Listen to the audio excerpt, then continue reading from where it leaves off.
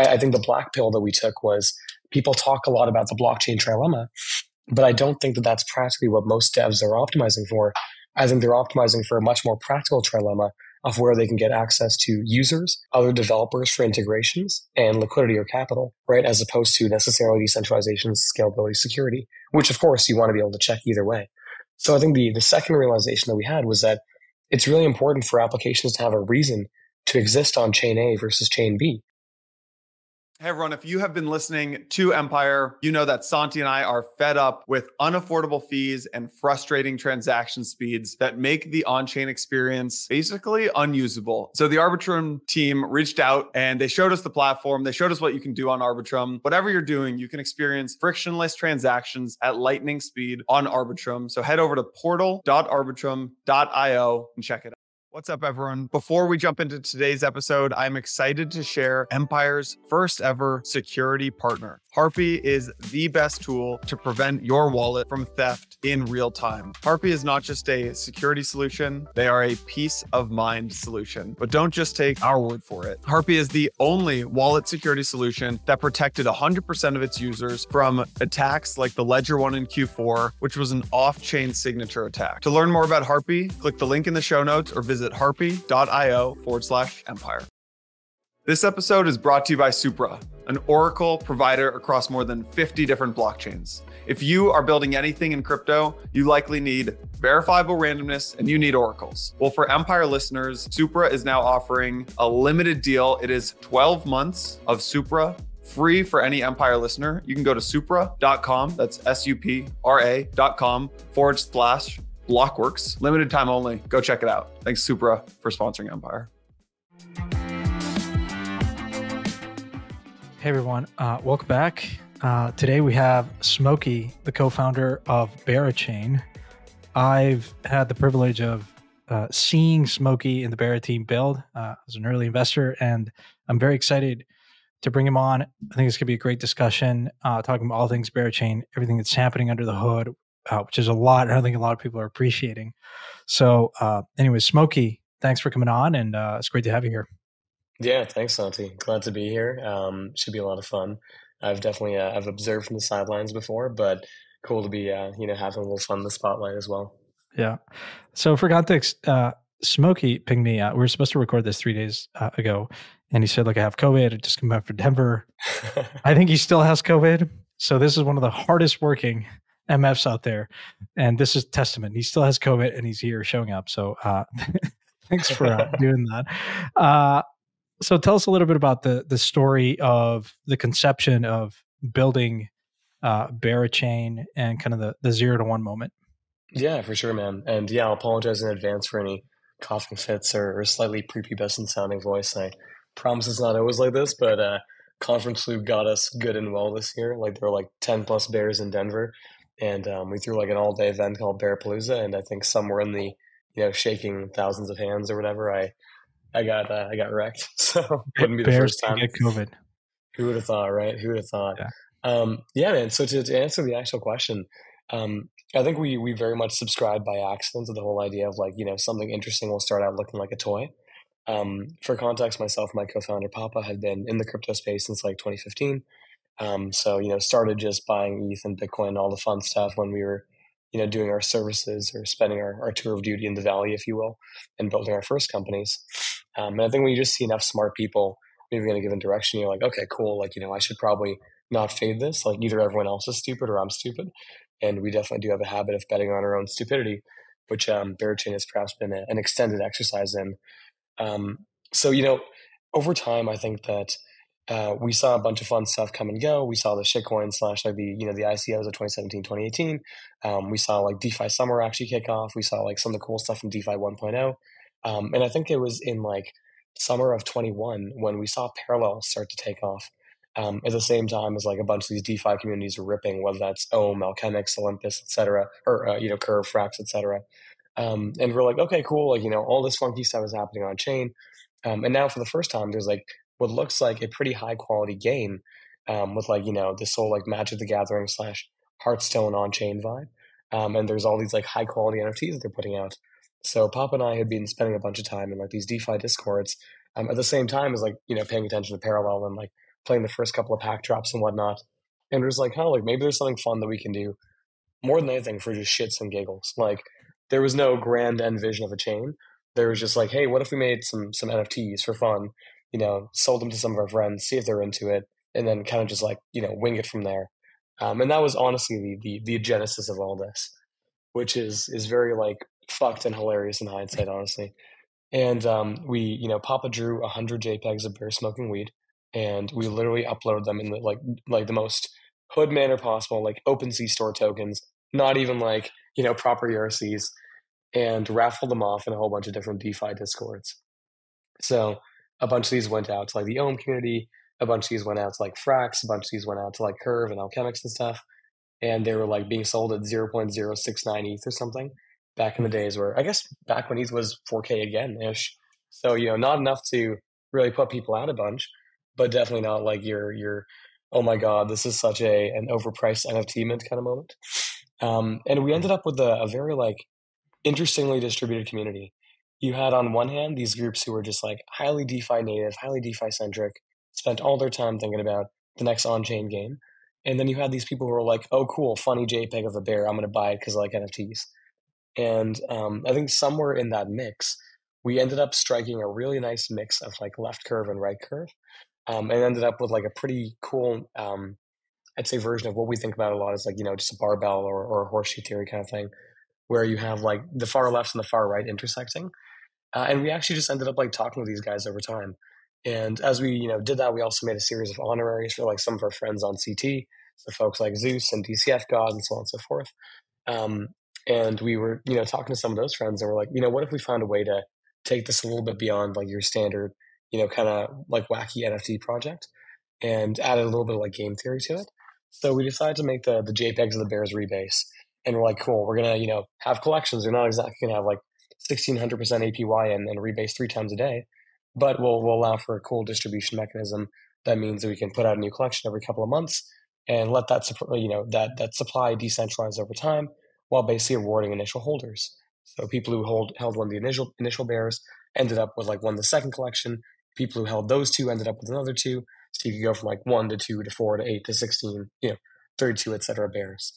And I think that was the point at which we decided to do the thing that I think that I found less of my protocol founder friends doing, and the thing that like, YC, etc. just kind of beats into your head, which is to A, try to make something that people want, and B, to actually talk to your users and, find 100 people that love the idea of what you're doing, and even better, actually love an interactive product.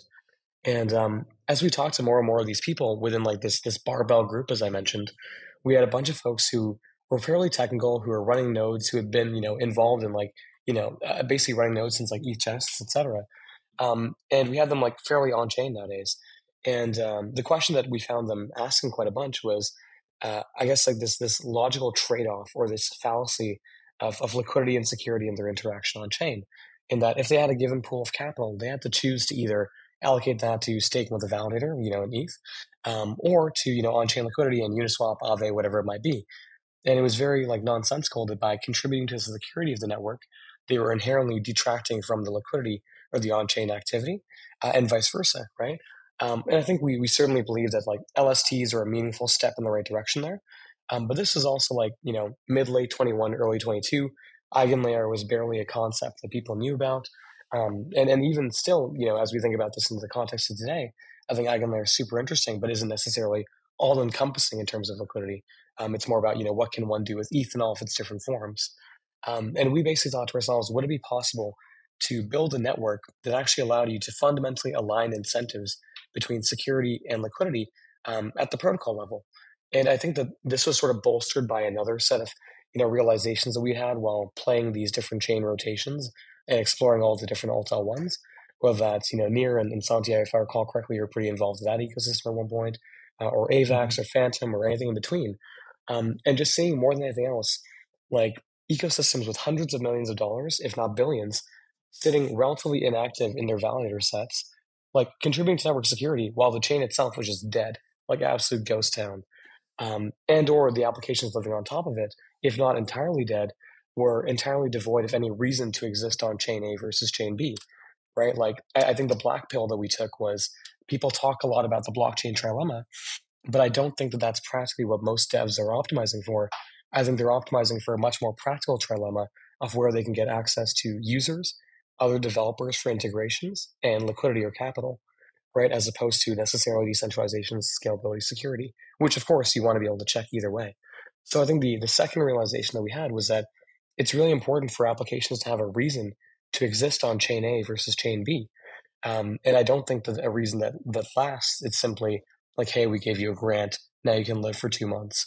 I think that it actually has to be much more mechanistically enshrined and much more, I'd say, closely intertwined to that application itself. And that's sort of where that second extension of proof of liquidity came to mind, which is, okay, can we allow any form of liquidity, including that contributed to or that derived from other applications living on a network, to actually become part of chain security? And that's basically my long-winded answer for how we thought about Berachain. It's how do we actually turn liquidity into security, and how do we make that a productive source of capital or source of efficiency for the applications that are building on the chain itself.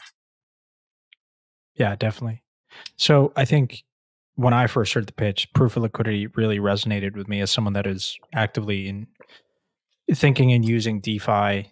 And at the time, as you said, EigenLayer was not really in the picture.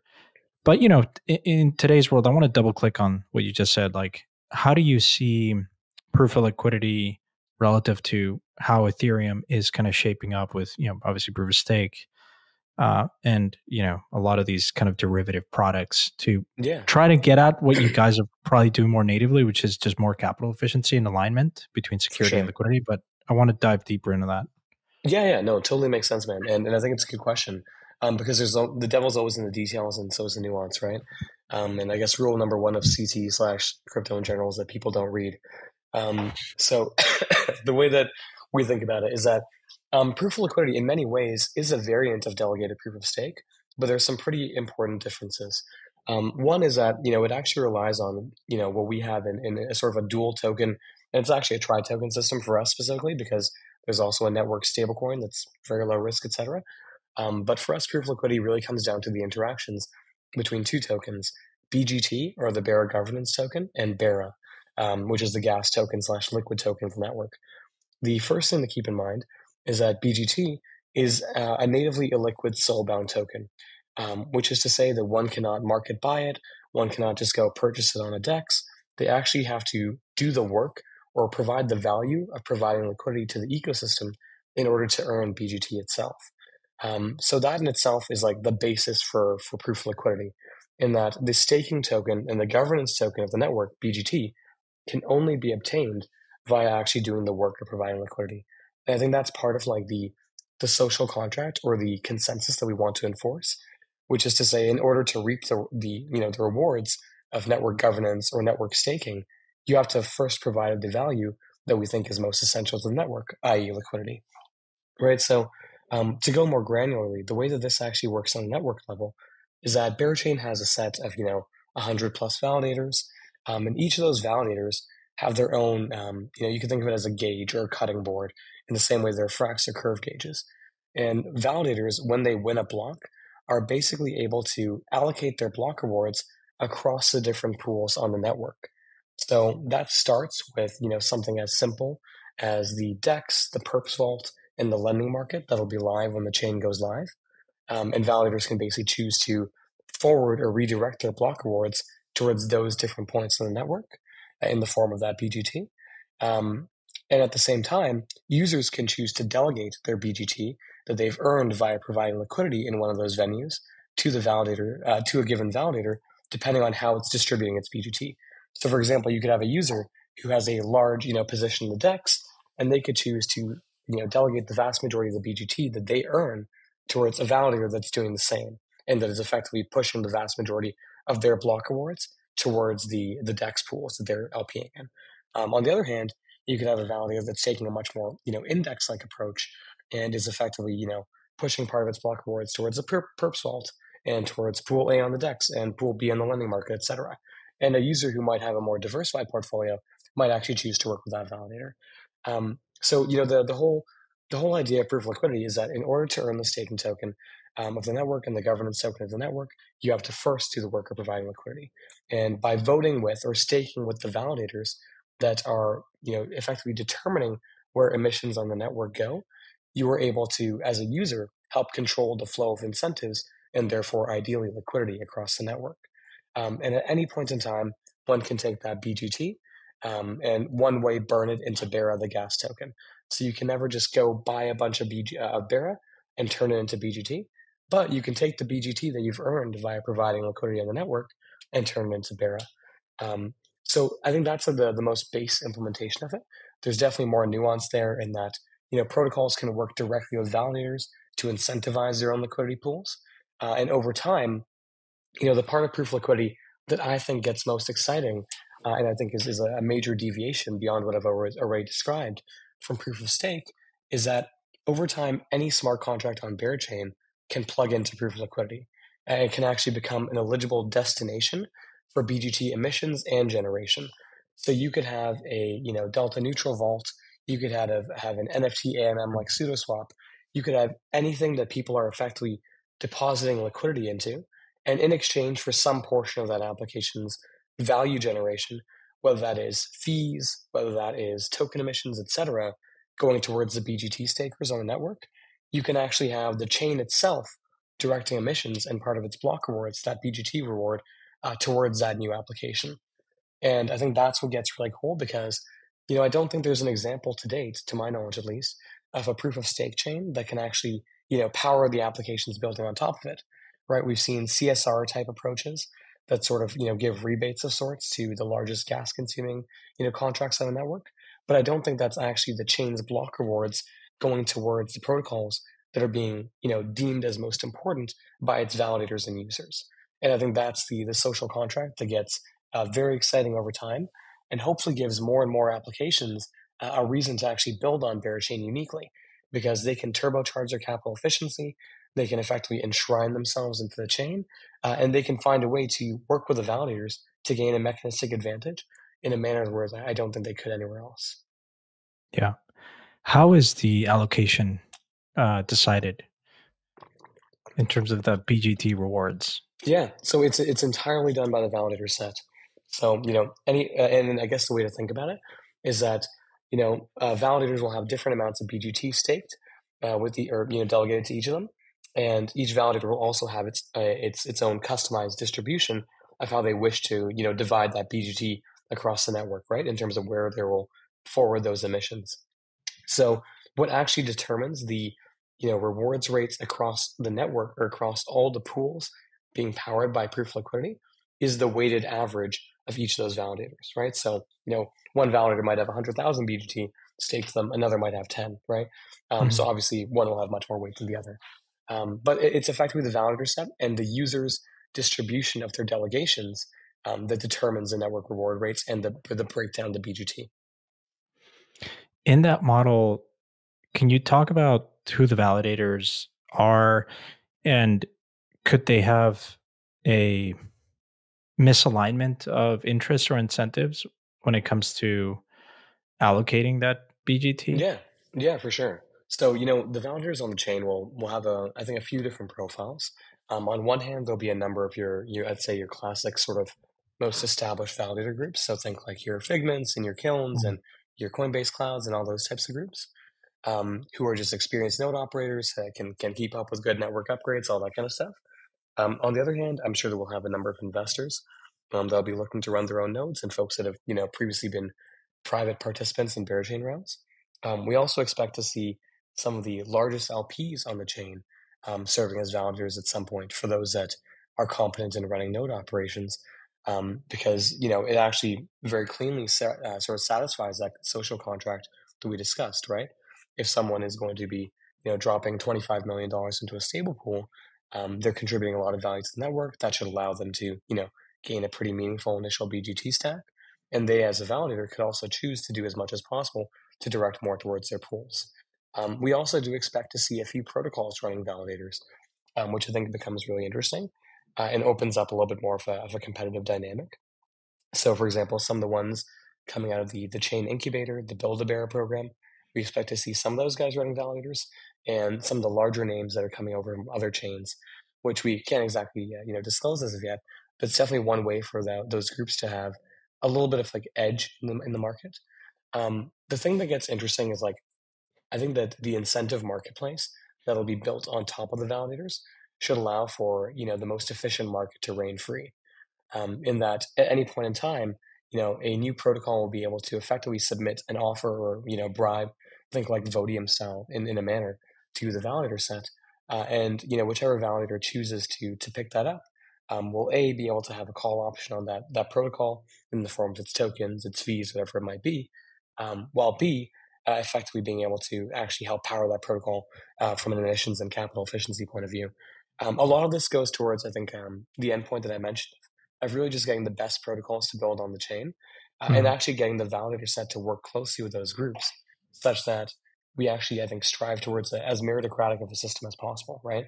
If Yeah. you're a validator and you're figuring out what you want to do with your block rewards, you can either choose to double down on the most classic, perhaps high yielding pools or high activity pools, or you could basically say, hey, there's this new protocol that I want to have exposure to, and I want my delegates to have exposure to. Why don't I work with them and direct some portion of my rewards there? And when we think about ways that this could be, exploited or effectively enforced in a manner that's negative, a lot of it does and will come down to governance and social contract. I do think that the nice part is though, the governance here is very much people who have had to put skin in the game, and people who have had to, do the work contributing to liquidity if they want, say over how it actually flows. So I'm sure that in practice, we'll definitely have events where people try to do, weird like mochi like stuff. But I also do have belief, and I think we think a lot about the initial validator set selection and or delegation, and ensuring that they're sort of responsible actors, with the network safety and long-term health as their priorities. Which is, of course, why I mentioned some of the private investors, some of the protocols, etc. Mhm. You want folks who care a lot about and who have a vested interest in the network living for a very long time safely. Yeah.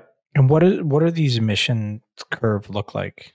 Um, Yeah, so we've been joking about the Berachain halvenings, in that well, I can't say exact APYs. We do expect to have meaningful inflation to start, enough to really give proof of liquidity a good amount of juice, and allow those block rewards to flow well, and then to basically have a series of halvenings. First one after like a year and change, second one after another one, so on and so forth, with the idea of basically driving inflation to the low single digits over time as sort of a maintenance rate. yeah.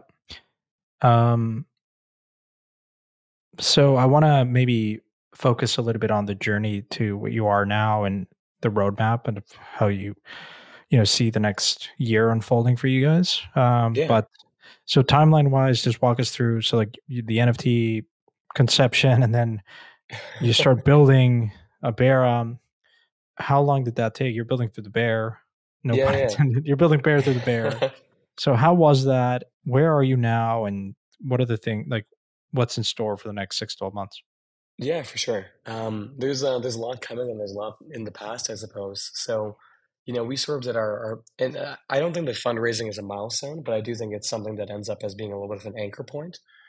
So I'll discuss with context of that as well.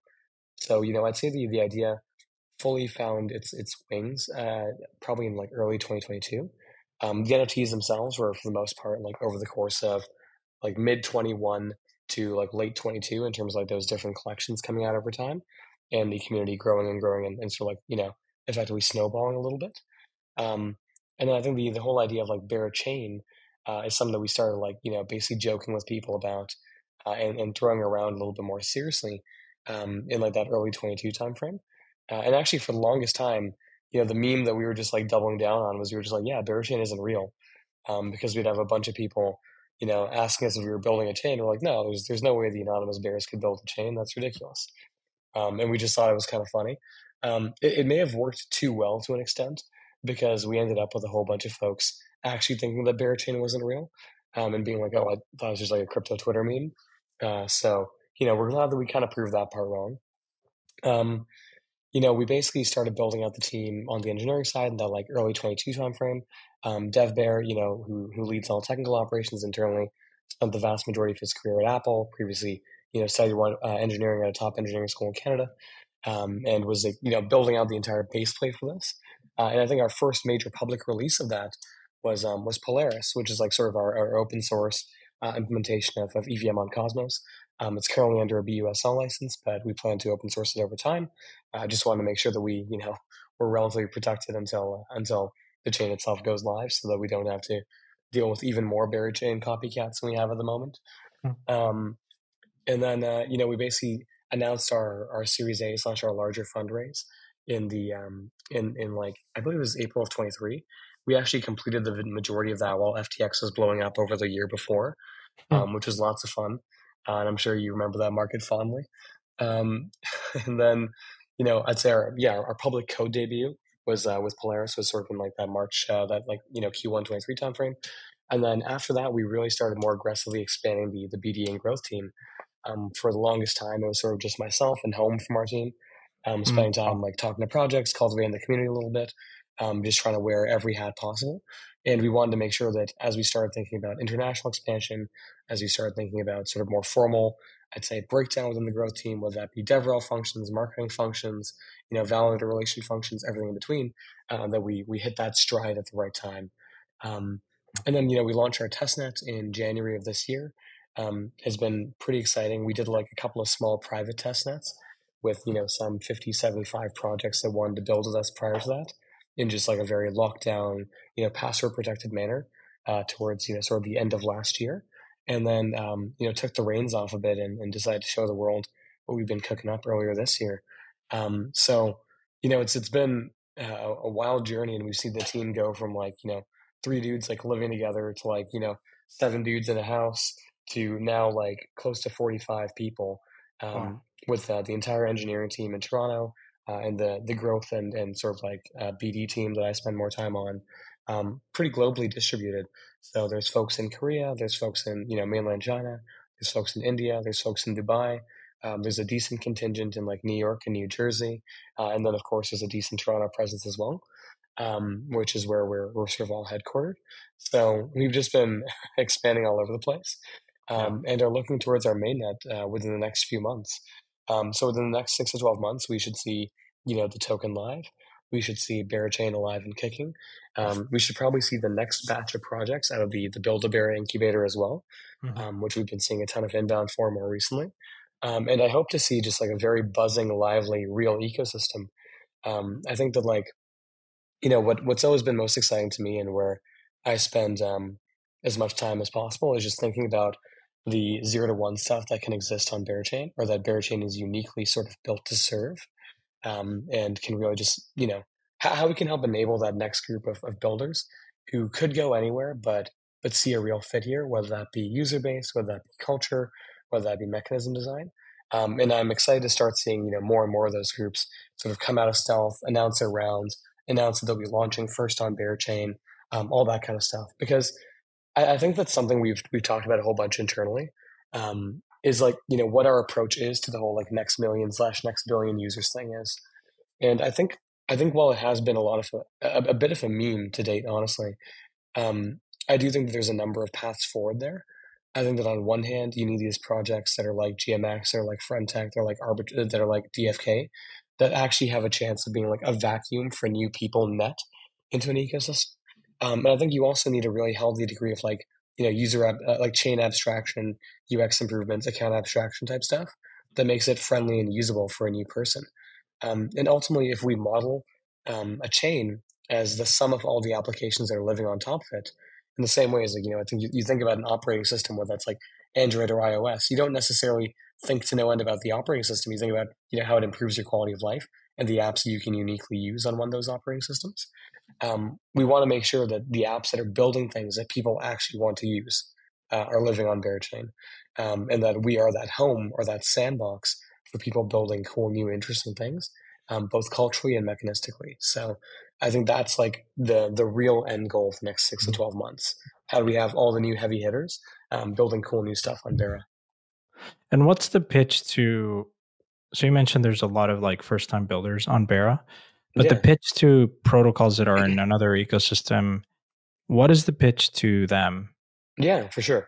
I think there's a mixture there, right? On one hand, there's this idea of like, okay, if you guys want to, turbocharge your capital efficiency, if you want to access a bunch of DeFi users who are actually pretty engaged and have actively tried new products, whether that's maxing out sort of the, every new options platform or every new NFT platform, or just generally have meaningful on-chain net worths from every piece of data that one can find.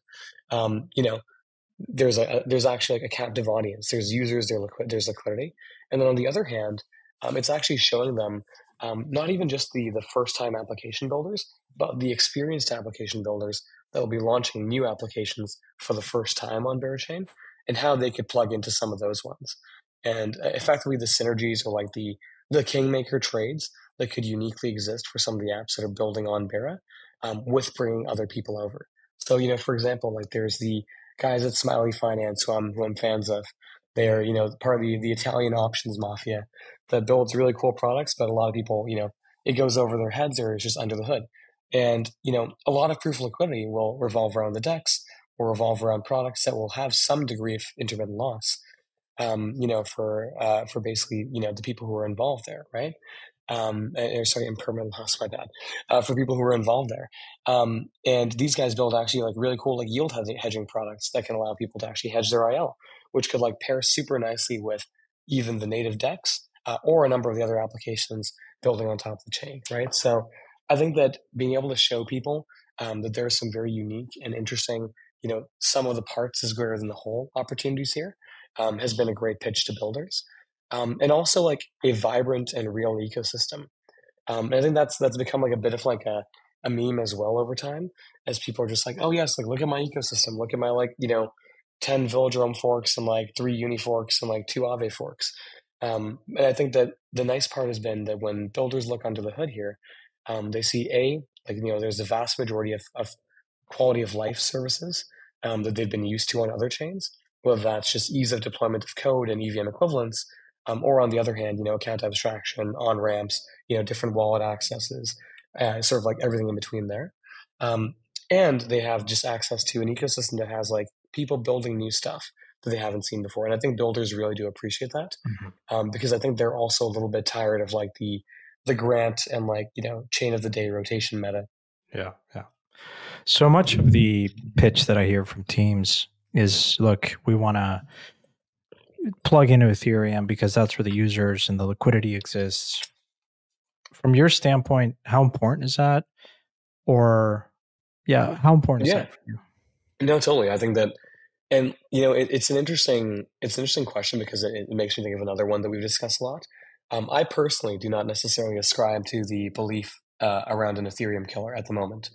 I think there's a world down the road where you have, Ethereum killers that perhaps with a massive amount of social tide changing, and buy-in from major institutions, your Googles, your Apples, whatever it is, that actually have the firepower and the distribution to achieve that, could will into existence. But I actually think that the majority of chains right now are best positions as Ethereum adjacent, right, and having access to a lot of ETH's like resources, but not necessarily deviating from the ecosystem itself. And I think I view us very similarly. Like I'd love to see us right up there beside ETH in terms of a chain that has a similar set of resources, perhaps one day a greater and or similar amount of capital, and a great dev community and user community. But I think that it's foolish to assume that that's feasible out the gates. What I do think is entirely possible, is to build an ecosystem that allows you to have the access of the capital, the users, the liquidity from ETH, and that's easily enabled by different bridging solutions, by different sort of like middleware solutions. So, for example, for us, we'll have layer 0 there day one. We expect to have outposts for liquidity acquisition on a number of different chains for a number of the applications that will be living natively on Berachain, such that we can actually be a little bit more like as much of a meme as it is like ETH aligned or like ETH adjacent, right? And do our best to have access to those resources without necessarily living solely on Ethereum. Yeah. So I think we think about it like a lot more in terms of ETH proximity as opposed to necessarily one-to-one on ETH. A lot of the challenges historically has been that liquidity is very fickle and is a hot ball of money that is constantly trying to optimize. is how do you think about that? And in proof of liquidity, because the incentives are kind of perhaps more aligned and enshrined, does that create more stickiness to liquidity, or do you foresee you know the same dynamic where people are just trying to optimize and chase kind of better yielding opportunities?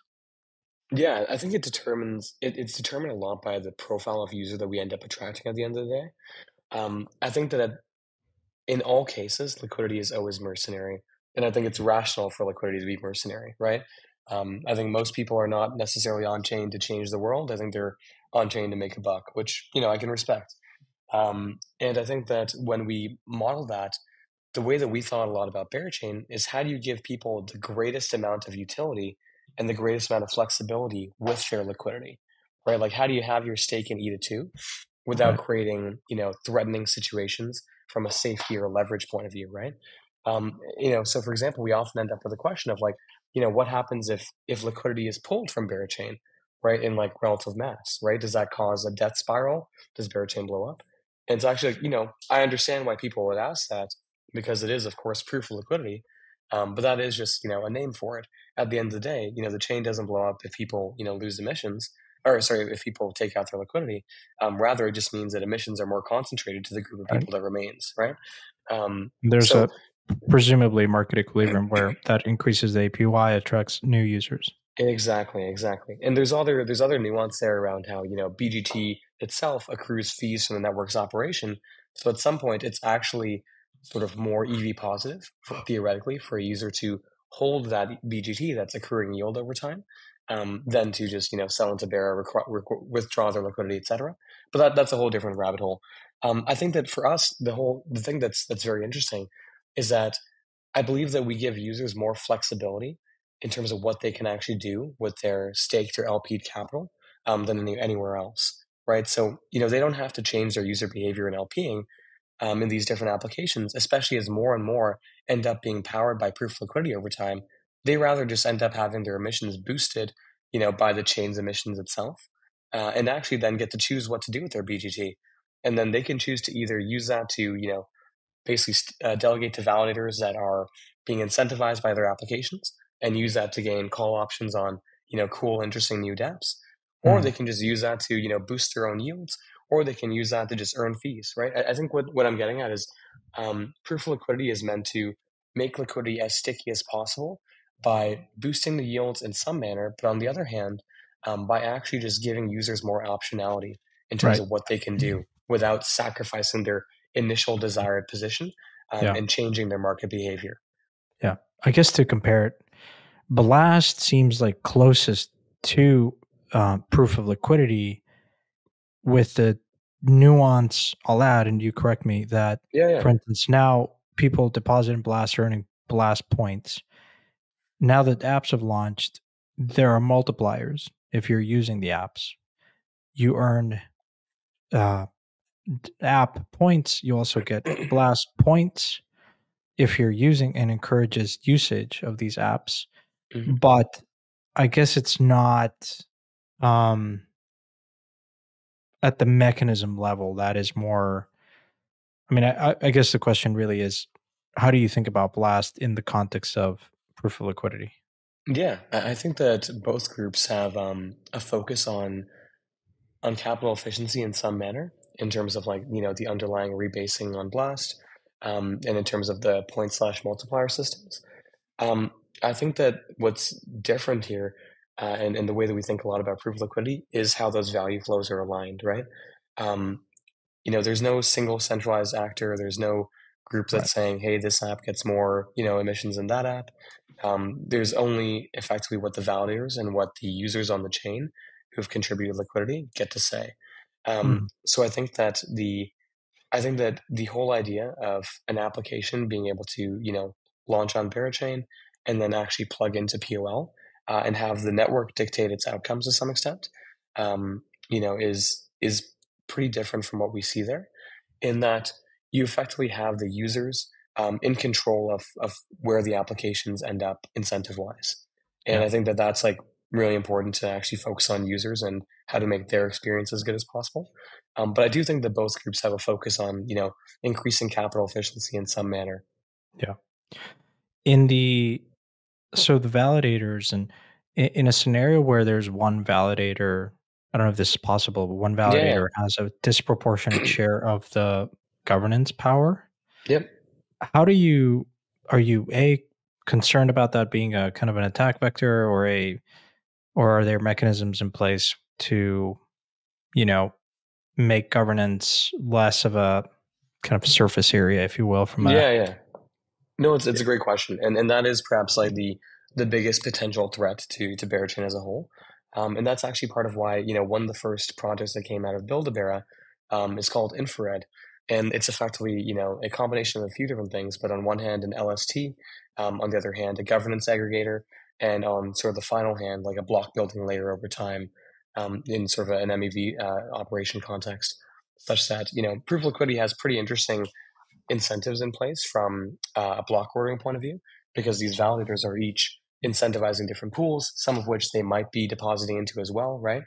Um, and you actually want to ensure that that's done in a relatively, neutral and censorship resistant way over time, but also that as a validator, you're building the most effective blocks possible, right? And ordering transactions in a manner that is, not threatening to the network, but also good for you financially if you're running an MEV operation, right?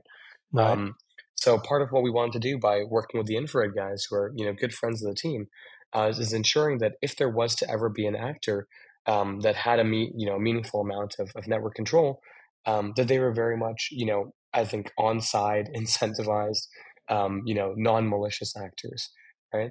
And that's why their system involves basically people being able to deposit into the various POL venues through Infrared and receiving IBGT, a liquid staking token derivative of BGT over time, that they can then choose to use in their on-chain interactions as they should wish. So in short, I wouldn't say that there's a hard-coded technical condition, and sadly, actually, the vast majority of Cosmos chains at the moment can be taken over by yeah, like their top 3 to 5 validators, right? Um, and always like to emphasize like Berachain is very EVM on the top. But at the validator logic level, it's Tendermint consensus. It's there's mhm, Cosmos under the hood, even though the vast majority of users wouldn't be able to tell that.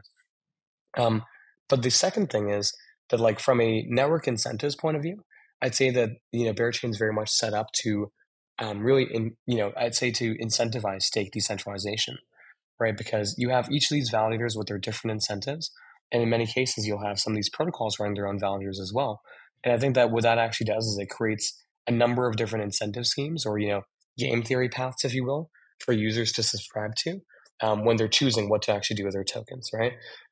So I think it's very unlikely that we find a situation where between the incentives markets and the inherent incentives of different validators, that we actually end up in a scenario where we just have one behemoth-like figure in the mhm, network. yeah. No, I agree, and the reason I ask is because historically, there is this tendency for validators to kind of cluster Of course. increasingly Lido, and then you look at, in Cosmos, you look at some of the app chains. There's like Exactly. concentration is high and tends to be higher over time. You've got But it. You've got it. yeah, And our goal is very much like I think we, as a chain, like ethos wise, we care a lot about maintaining competition. I think that if you have a non-competitive ecosystem, it blows up over time.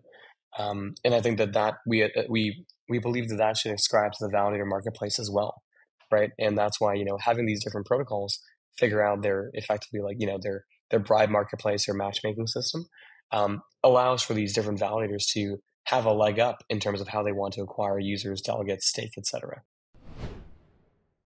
All right, I mentioned them in the pre-roll. Now I'm going to bring them up again. It's Arbitrum. Santi and I are really fed up with these high fees, and we're really excited to have teamed up with Arbitrum for the next couple of months on Empire. As the leading Ethereum scaling solution, Arbitrum now powers hundreds of decentralized apps across DeFi, perps, NFTs, gaming, and a whole lot more. The team has showed us everything in the ecosystem, both now and what's to come, and we're really, really excited about it. Arbitrum allows both daily users and developers to interact with Ethereum at scale with low fees and faster transactions. The way the team got me excited was through portal.arbitrum.io. So my call to action to you is to get started by visiting portal.arbitrum.io. Go experience on-chain like it was meant to be. For a lot of Empire listeners, your crypto is not just another number on a screen. It's part of your future. I know Santi and myself feel that way. Our security sponsor of this episode, Harpy, takes this responsibility seriously and is the only wallet security tool that shields users from both on-chain threats and sneaky off-chain signature attacks. If you've ever been in that situation where you're moving quickly, you approve something on-chain, you realize that the address might be a dubious address, or you're really hoping that you could take that back, Harpy has you covered. Harpy can redirect your assets to your self-custodied vault, ensuring they remain completely under your control, safe and sound. With Harpy's always-on monitoring, you're not just detecting threats, you're actively blocking and recovering compromised assets from malicious transactions before they can even confirm on-chain. Harpy is the only wallet security solution that protected 100% of its users from attacks like the Ledger one in Q4, which was an off-chain signature attack. So if you're serious about protecting your crypto investments, it's time to make the switch. Secure your wallet for free at harpy.io/empire. That's Harpy, HARPIE.io/empire. If you want it to be even easier, just click the link in the show notes. This episode is brought to you by Supra, an Oracle provider across over 50 different blockchains. Whether it's critical price levels or liquidation triggers, beat your competition to the punch with Supra. It's as good as having the first mover advantage on every price update. Supra offers fast oracles and DVRF free for 12 months at supra.com/blockworks for a limited time only. So you're gonna wanna bank on this 12-month free offer as soon as possible. And if you're just listening and you know any builders, you can earn $1,500. That's $1,500 that you can go throw into Bonk or Whiff or whatever meme coin you like by letting them know about this deal. They can get fast oracles today, free for 12 months, and you get $1,500 for the referral. You can visit supra.com/blockworks to learn more. Go check them out. Tell them Santi sent you. Tell them Jason sent you. We got you back. Thanks, Supra, for sponsoring. We've talked a lot about proof of liquidity, the mechanism. We've talked a little bit about the type of applications. I guess anything else that you'd like to focus on those things before we kind of transition more to the roadmap and kind of the things you're mostly excited about?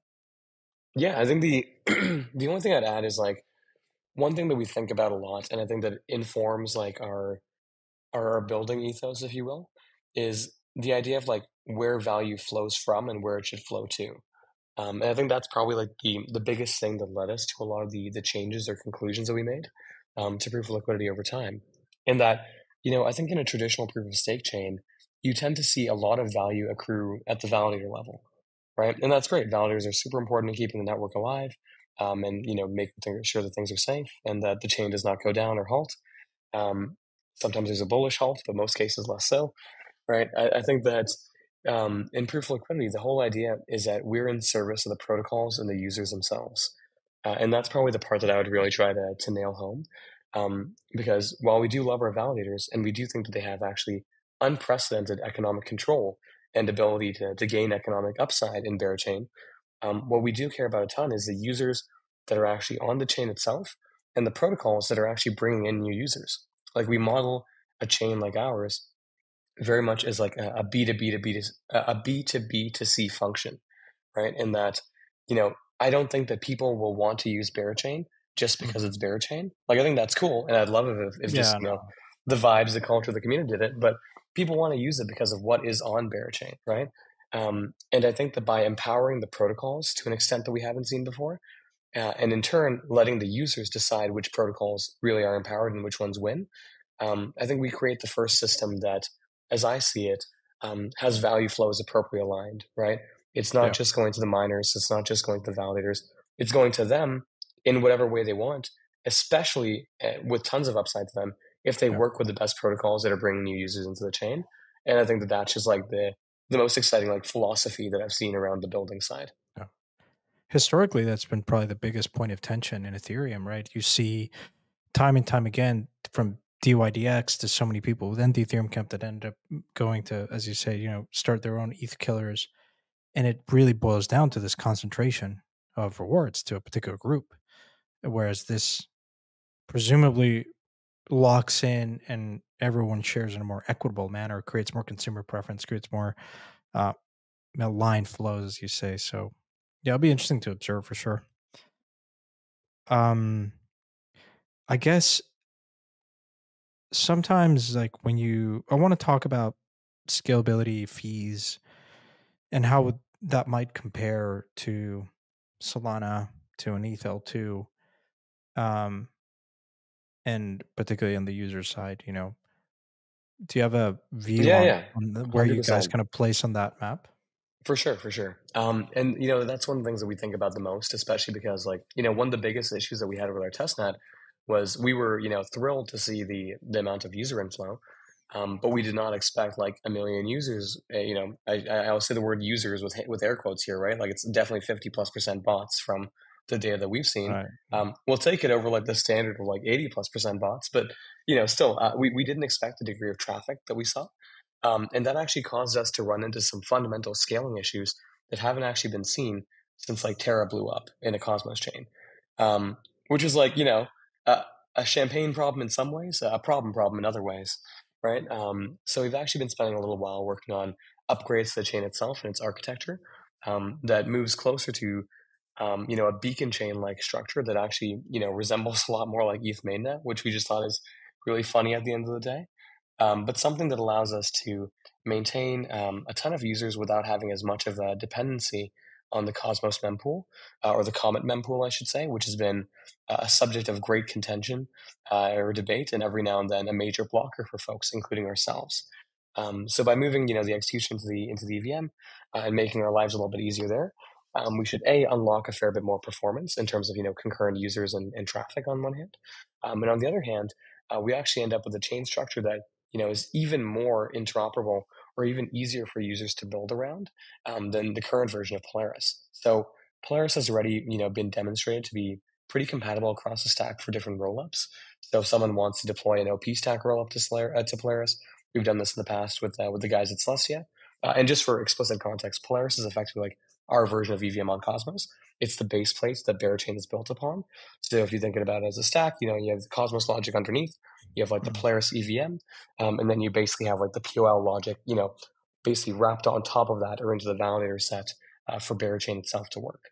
And what we basically found over time is that we can build a solution that should have, fairly low fees.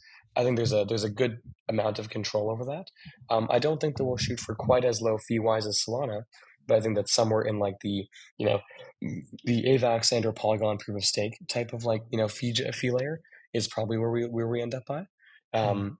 While at the same time, maintaining our block times as low as possible, looking sort of the 1 to 2 second range, and ideally driving those down more and more over time, while being able to support lots of different rollups for application-specific use cases. Mm. So we're starting to see the first couple of rollups pop up already on Bera. There's Shogun, which should be like super cool, Yeah. intent Metal is centric, good. yeah, like, and I love the product, and B, I think it's very interesting from a Bera point of view, and that the whole idea is, trade any asset from any chain, in like a coincidence of wants plus, JIT, just-in-time LP vaults in parallel, while settling it on Berachain. So, you just have like your mothership for trading of sorts, while ideally passing through a network that should have some of the deepest liquidity flows on chain. And then we already have other groups who are looking to build, structured product chains, gaming chains, a couple consumer ideas, everything in between. So This I is think as we think, using when you say that, it's using Polaris. yeah, you've got, so they would either, some of them will want to use Polaris itself as a roll up to Berachain. Mm. Other groups want to use like OP Stack. I think those have been the two most like popular options to date, in terms of actually, building a roll up to Berachain. And when someone builds a roll up on Bera, how does that fee sharing or like governance sharing happen? Is it basically the same? If they're Yeah, plugging in, the rewards can be routed to them. and that's exactly what we're sort of like, architecting right now. But ideally, yes. And what we think is like extremely interesting is sort of like, apps, basically app chain specific roll ups, right? Rolling up to Berachain and being eligible for BGT distributions, and or, BGT incorporation via POL, in the same way that any application living on Berachain might be, right? Because, they can have their super clean mempool, they can capture their own MEV from the application and the users on the chain, and they can perhaps, plug into POL in exchange for some portion of trading fees or sequencer fees or whatever it is that might make most sense. Yeah. Yeah, So I think definitely. that's like one of the very, I think the the beauty of POL is like the degree of customizability that we can Mm, get, in that, an application really has to exchange value for liquidity, but that value can take so many different forms. It could right. be commissions from an NFT marketplace. It could be, fees from a social fi app. Like, I think that that can be, super malleable. And it actually just, basically in Denver, I had to give a chat at both Modular Day and Liquidity Day at Mm, the same yeah, day. yeah. So I decided to write a deck about modular liquidity. I Modular. don't I was literally just thinking that. Just like reminds me so much of modularity, but like modular liquidity. I like it. exactly right. And I'm like, listen, this is kind of a meme, but there's actually an element of truth here in that proof of Yeah. liquidity itself makes block rewards and incentives incredibly modular from a liquidity standpoint in terms of where it goes across the Mm, chain, where they can be distributed, what they're distributed in exchange for, everything in between, right? yeah. So I don't want to For jack what it's anyone's yeah. vibe For, there. yeah. For what it's worth, I like the customization term better. Exactly. It's just Yeah. more precise, I think. And looking ahead, in a world where we have these rollups using Polaris, we have native apps like also plugging into proof of liquidity. Is it fair to assume that in the early days, most of the reward will be derived from the high emissions from BGT?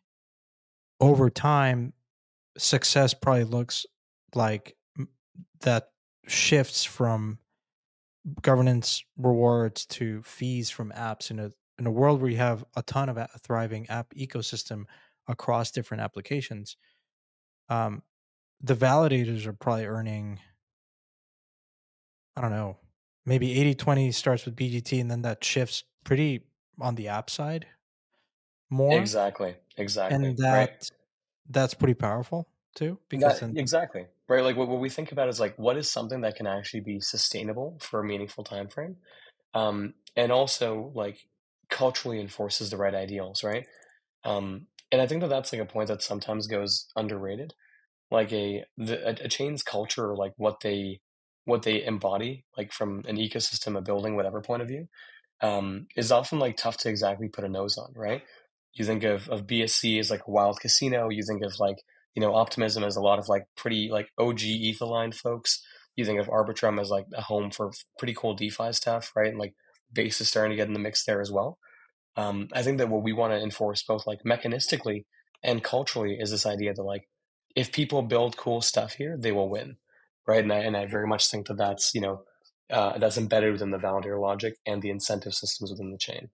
on the MEV side of things and the validation side of things, like if a validator um, has a pretty big stake, say that a validator like Figment, right? They have a fund that is also investing in projects. So they've been say that Figment Capital invests in a bunch of projects like Shogun or whatever, and then is there like a potential like conflict of interest where like a validator um has a disproportionate say on like block ordering or MEV if they like want to really just prioritize one app versus another, and then that is in conflict with another validator group? Like, does that problem make sense? Like, I are get what you mean to an extent. I think that like again, like basically a validator will win more blocks if it has more BGT with it, right?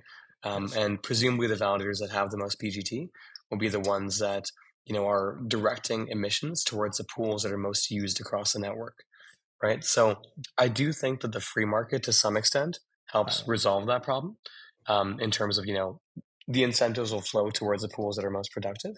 But I also do think it's entirely possible and likely that some of these groups, and to be clear, there won't be many. Like we're thinking like single digits in each of them, um, will be able to effectively prioritize their own applications and their own vested interests, right? In the same way that any LP yes, any validator who is also like a liquid fund may likely have like a meaningful amount of capital on chain and be like, cool, I'm going to, prioritize my transaction execution first, yeah, right? So I think both are feasible, but I also think that with the right checks and balances, neither end up being, spirally problems. yeah. It's I like the sort of the market takes care of it of these things Exactly. Exactly. And like, because you look, I have think that more like, customization. exactly. And I think that like, sometimes just talk. I think sometimes like the space errs in one of two directions to a fault. It's either super laissez-faire, like trust me, bro, decentralized governance will figure everything out, and then you end up with Cosmos, right? On the other hand, sometimes it's way too much like, no, we need to be, everything hands-on. Like there's no room for flexibility whatsoever, and then I think you end up with a centralized system. And I don't think either of those outcomes are ideal. I think what we're trying to go for is like a happy medium where there is some social covenant, there's some expectation of how people are to behave, but it's not to the point where it's like, okay, cool, you do something bad and you get booted, right? I think that's what slashing and everything in between is meant for. Yeah. No, definitely. What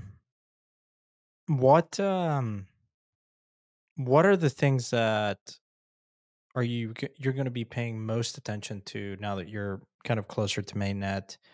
Um, Oftentimes I think about the evolution of a network like Ethereum and then also Solana now to some extent, where a lot of times like you set certain parameters, fees in particular is what I'm thinking about, that it's hard to model out and predict. And over time they've had to revisit. Like Ethereum went through a number of iterations, and most importantly EIP 1559. Solana is probably going to have to do something similar. Is there something in your mind that it's kind of like a known unknown that you're going to have to just over time figure out through governance?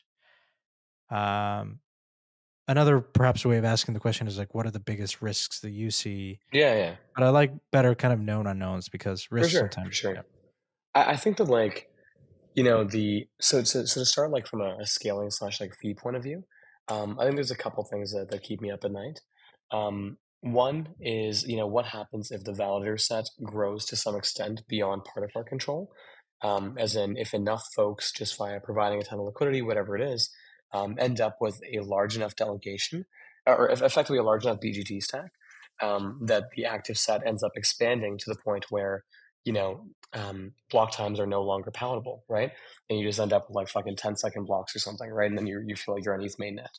I think a lot of people I think a lot of people don't necessarily care about the actual block time. Like there's actually just a whole bunch more nuance in terms of like gas per second and like what the feel is what I think people care about. They want to feel like they hit a transaction, and even if it's like a soft confirmation soul style, right, that it went through, where they're probably good, right? I think that's what the vast majority of users think about. I think when you think about quant trading groups and larger liquid funds, everything in between, that's there's more nuance there for sure. But I think that's one of the things that we give some time of day to. Not something that we worry about a ton. The fee side, as mentioned, we will have like an EIP 1559 type system like implemented as well. So like gas will be burned when it's used on Berachain. So that should make our lives a little bit easier there.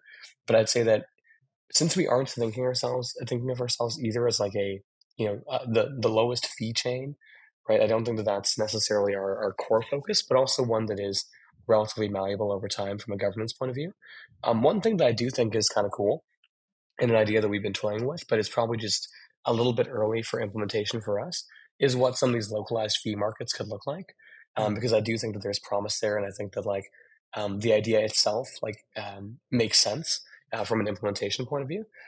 That's just probably likely more one of where devil's in the details, right?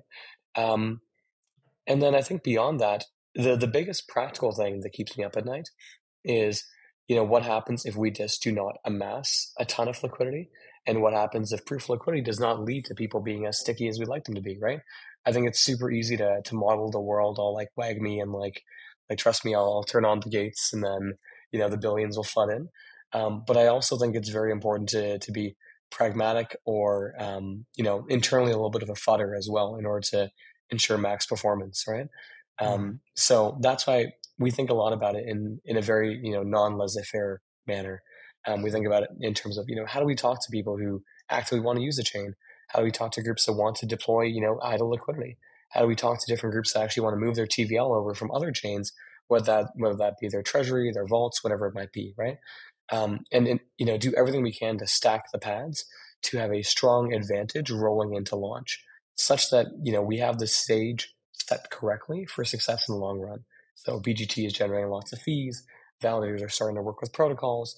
New ones are being launched and working with other groups on the chain. Everything in between. So I think Yeah. that's actually the part that, like, that's the biggest thing that keeps me up at night. In other words. Yeah, absolutely. Um, have you been opinionated in the type of applications in so Bear you mentioned Barapalooza? Um, Yeah, I y- wouldn't say that. I wouldn't say we've been opinionated in it in as much as I think the applications building on the chain represent some of the team members' different interests and sort of like what we feel like we can like add outsized value in, right? And also what the chain is most optimized to support. So, for example, I don't necessarily think that from a liquidity or like capital efficiency point of view, that's always a top priority for games. But at the same time, I do think that they care a lot about like a cash insensitive, like a cost insensitive, and like active and engaged user base, right? So Papa from our team takes point on a lot of our gaming initiatives, and whether there are projects that are building, building games on chain or infrastructure and bringing, 5 figures or 8 figures of users, they have one reason to care about what we're doing, right? On the other hand, myself, Sammy, Yogi, who was part of, some of the first DeFi protocols to ever exist. We definitely err more towards DeFi and are like, cool, like a lot of these applications will fit really well into proof of liquidity. Then there's actually our roots as an NFT project, right? So we have both a bunch of folks who want to be like, hey, how do I go and build like NFT perps? How do I build a cool new marketplace with liquid backings? How do I build like the next gen of like NFT production and or financialization permits? Um, so I guess to answer the question most succinctly, we definitely have a leaning in that I think that we are T-shaped with a focus on DeFi, yeah, just given the structure of the chain. But I very much think that we do not self-select out because you end up with folks building cool stuff in RWAs, in SocialFi, in gaming, in NFTFi, everything in between. yeah, yeah. I agree. Um, timeline wise, and I know you you may not want to commit to anything, but just rough timeline. And I Yeah, don't want yeah. your engineers to kill you either Of for course, you of course. staking it. But you've had mainnet, you've had some success there, a lot of interest. Um, when when mainnet? Yeah, yeah. So, Tesla's been good to us. I think that we're looking at mainnet, sometime in Q2, Q3. So it's really not that far out now. Of course, there's always a little bit of like logistical stuff that we'll need to handle. So, finishing locking down our market maker selections and all that kind of stuff, and talking with some of our lovely friends at big exchanges and all that kind of stuff. But I think for the last little while, we just wanted to make sure that product and scalability was in the best place possible Mhm. before, hitting the road. I think the last thing that we want to do is ship something that we aren't proud of, or ship something that we don't think will, very easily stand the test of time. And I'm pretty excited about a lot of the recent progress that's been made because I do think that that very much leaves us in a state where we can think to ourselves like, yeah, like this thing's going to run for 10, 20, whatever years, and it'll sustain in the future. Yeah. Yeah, I think it begins and ends, as you said, with you have to believe that and have conviction that there is a very thriving applications being built that support the fee mechanism, like because that drives everything. You've And got it's it. so obvious, but somehow it can get lost when um, with other things. But it's always been clear um, I'm curious. I always like to kind of end these discussions with, as someone that, you built Bear through the Bear. Um, you've been involved in crypto for a long time. Um, what has surprised you the most? And I think it's interesting to like set the stage because you built it not only at the time where like there's just so many L2s, there's so many competing, EV like Ethereum killers, and Yeah, here you are building something yeah. new through a bear market. And I'm curious, like, what has surprised you the most in this journey? Yeah, that's an interesting one. I think the I think the biggest thing that has surprised me, probably two things. Um, One is that it's very easy, I think, when you're starting out, building in a new space that isn't super familiar from like a builder point of view, right? Um, it's easy to think like, okay, there's some preordained playbook. There's a set of rules that I have to follow that leads to a win condition. right? Like I check this box, and I'm good. And I think that that's what we believed for some portion of time. It's like, okay, cool. Like, AVAX did this, or Harmony did this, or Near did this, or, Arbitrum did this, therefore this is what we have to do. And then I think that like, as you meet your heroes, or as you talk to on a relatively like, on a relatively raw level with a lot of these folks, it's the same thing that I think anyone learns, like, as they grow up, or as you build your first company, etc. And like for context, Papa and I had both built companies in the other side of the spectrum, in like healthcare before this. So we definitely weren't unfamiliar with the feeling, but we thought that there was a much more established playbook, I want to say, in crypto. And I think quickly realized that, it's much less deterministic, and rather it's actually one of the interesting fields where leaning into the degree of insanity, or the lack of seriousness, can be a massive source of edge if done Mm. correctly. So I think that, that was massively surprising. Um, and I think that the other thing that was somewhat surprising, was just how mercenary and how low the bar can be at times, right? Like, I Yeah. think that I've rarely. I think that when you have a new industry in a relatively nascent space like crypto, you do two things. You attract the best of people, and you attract the worst of people, right? Totally. Like you get the folks who are like, hey, I want to come and fix this and make it better. And you get the folks who are like, yo, this thing's fucked. Let me extract as much value as possible and then get out, right? Yeah. So I've met, some of my favorite people working in the space, but I've also met some people who have, just inexcusable shit tier behavior, Oh God. Yeah. that in Web 2 would just get you like burned for life. You know what I mean? And I'm sure you've seen this too, having been in it for a while, and having, shared a somewhat similar background of Yeah. healthcare, crypto, et cetera. Right. So I think that, that was a little bit of like a black pill for me. Yeah. And sorry, You- I think like one last thing, yeah. and this is probably the taboo point, is I really truly believe, and I don't necessarily ascribe to this camp as a caveat, but I really truly believe that the vast majority of the participants do not care about the tech right now, No. for I better or agree. for worse, right? I agree. Um, I think that like is also shocking, in a manner, coming from a field that is very like empirically driven, very like rigor based, very like, you spend 10 years in a lab to spin out something to try to get into some mice or something, right? And then you're like, wait, like no one cares about what's happening tech wise right now. All they care about is what people think is happening tech wise right now. And that's a tough pill to swallow, especially if you're somewhat idealist, right? Yeah. So I think that we've very much tried to do our best to, responsibly play the game in terms of narratives, building, etc., while building tech that we think can really have massive edge. But it's really interesting to think about how it's all narratives and barbells all the way down. Yeah. I I couldn't have said it better myself. I mean, I think if I were a builder, and when I talk to builders, it's I think you just assume that it's going to be mercenary. Like the beauty of crypto, which is also a bit of a curse, is that it assumes that everyone will act in their best interest. Totally. And I think when oftentimes people lean on the more idealistic side, and that's where I think problems start to emerge. Yeah. And so I think you just assume that the worst, because Yeah. if the system works under that type of stress, then you really are setting yourself up for success. You've got it. Um, and I think that should be kind of the operating assumption. But you're right. I mean, it can be hard. No, and like, look, not to And be, not to be you're in like the Discord and depressing. people are bitching at you and screaming at you. And Of I guess the course. best way I've heard it's not recently.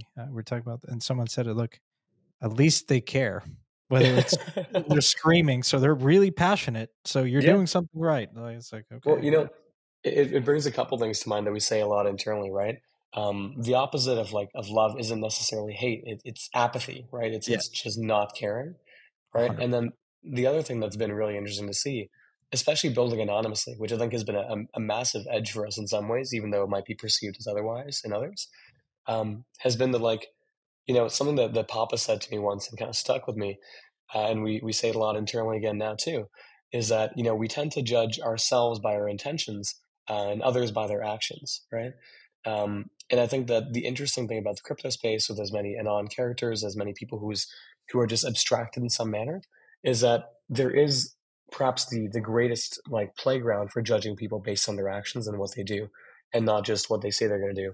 And I think that's one of the things that I've appreciated a lot about the space. Every now and then, like, sucks and people just do bad things, but every now and then you can just, be incredibly pleasantly surprised by OX water bottle kind of thing. Hey, man. I mean, don't send me a resume. Don't tell me what you think. Show me your on-chain activity. Exactly, You exactly. know? Show me your wallet. Yeah. Uh, it's been a real treat. I think this discussion, even as an investor, has been a great catch up because I've appreciated so much what you guys are building and excited to see the kind of applications that are being built. Um, and I think it does lend itself to I'm really more excited about the kind of 0 to 1, the new primitives, and Yeah. how this really tight alignment of security and liquidity, which has been a challenge historically for every other chain, shapes up with you guys. So um, yeah, it's very exciting. So thanks for coming on, Smokey. Real treat. We've been wanting to do this for a while, and I'm glad we got it done. I think it's at the really pivotal time you guys are at, and coming out of Barapalooza, coming out of testnet. Any parting thoughts? I guess where can people find more about the ecosystem if they're interested in? Are you hiring Yeah, or yeah. as a builder or just general parting Yeah, thoughts? yeah, for sure. Thanks, man. A, appreciate the kind words. It's been a pleasure. B, when we think about next things for us, we're going to be expanding pretty aggressively geographically, on the tails of a race. So we already have a few different outposts, as I mentioned, but we're probably going to be doubling down and spending more time in Asia, and then after not too long, Latin America, and then Africa. So we're thinking a lot about Southeast Asia, so Vietnam, Thailand, Indonesia, Malaysia. Outside of SEA, also Japan. I'm looking for more folks who can help over there because I think there's a massive tide turning. Um, Funnily enough, this is perhaps a shocker for some folks, but Berachain does not have like a formal marketing team at the moment. Like we got one guy who helps with like events and a little bit of guerrilla marketing, but a lot of it is just sort of organic autism, That and is and shocking. That is it's probably the most shocking thing I've heard in this pod. honestly, because I think the thing is like I haven't found someone yet where I'm like, yes, I believe that this person is the right degree of native and capable of execution to hand over like some of the reins for how we try to execute things. So that's also a position that we'd love to see someone take up over time. Actively fielding candidates right now for folks across Asia and sort of like a head of marketing CMO type of role. And then beyond that, for anyone who wants to find me, I'm normally pretty accessible on Twitter. DMs are a little bit of a mess more recently, but working through them, I try to have one night where I just zone out every week and just respond to like hundreds of messages. So Smokey the Bera on Twitter. And beyond that, I'd recommend just reaching out. If you tag someone from the Berachain community on Twitter, there's a pretty decent chance that it'll find its way to me or my teammates' desks really quickly, and we'll find our ways to help you in whatever way we can. And I think the last thing I'd say is that if you're a builder, if you're figuring out where you want to go next, and if you're looking for a new home, for example, and you're building something that you think is cool, new, and interesting, please do hit us up. We believe that we are firmly in a services industry as people, stewarding a foundation or helping to build a chain. It's our job to make your lives easier, and our job to do everything we can to help you guys win on Berachain. Because if you guys win, so do we, right? So if you're building something cool, hit us up, Twitter DMs, email, whatever it might be, and we're there to help. Is Build a Bear a meme? Build a Bear is Build-A-Bear. real. It's I Build a was Bear starting to see is that percolate, so I love it yeah, yeah. because it's Dude, obviously people can relate. and, and it's very much in like a same fashion of like how do we set the bar high for the ecosystem, and also Mm. help demonstrate to some teams of experienced builders that we can help them end to end, whether that's go to market and product strategy, whether that's narrative positioning, whether that's fundraising, and I think you guys will probably see much more come out of that in the next little while. All right, Awesome. awesome, Smokey. Again, thank you so much, man. And I think we're gonna have to catch up soon once you go mainnet, and we're gonna have to have you on and maybe a couple cool builders, maybe the Shogun guys, maybe some of the validators to get Yeah. an added dimension here into the discussion and especially proof of liquidity. I'm incredibly excited, and yeah, thanks for coming on, man. Really appreciate Yeah, it. of course, man. Thanks so much for having me. I'll catch you. Hey everyone, Jason here. Thank you so much for watching today's episode. Wanted to take a quick second to thank today's title sponsor, Arbitrum. We know you are tired of on-chain experiences that have unaffordable fees and frustrating transaction speeds, and that's why we partnered with Arbitrum. You can experience frictionless trades, lightning speed, and lag-free transactions, all for pennies per transaction. Explore Arbitrum's expanding ecosystem at portal.arbitrum.io. That's portal.arbitrum.io. See you for the next episode.